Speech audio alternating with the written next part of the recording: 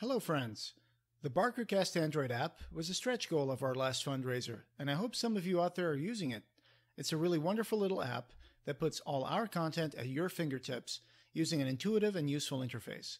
I know some people out there probably still prefer the more traditional podcast subscription model using your iPod, smartphone, or podcatcher of choice, but there are a lot of advantages to the app.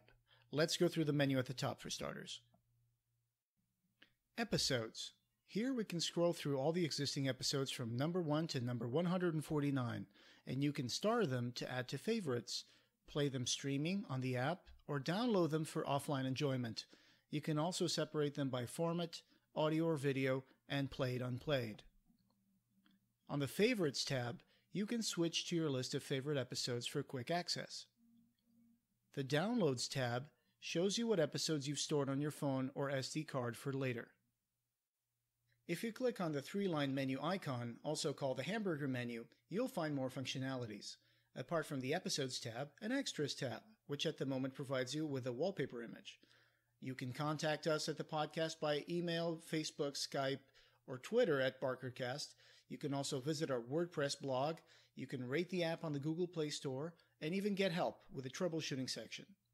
Also, the alarm function is pretty cool. It lets you wake up listening to our shows. Just set the timer and pick the episode. As for the settings menu, it's pretty intuitive, so we'll just talk about the main functions here. You have continuous playback, play top to bottom, new episode auto download, which is very useful, so you can catch the new episodes as they come into the feed. You can choose to keep 3, 5, 7, or all of your episodes on your phone. You can choose to download through Wi-Fi only if you don't have an unlimited bandwidth plan on your phone. And then you have the other settings involving high-quality playback, which we recommend.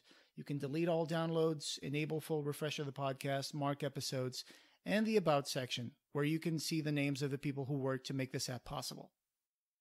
Again, thanks to all our backers who made this possible, and I hope you enjoy listening to the BarkerCast through the BarkerCast app, available now on the Google Play Store for Android.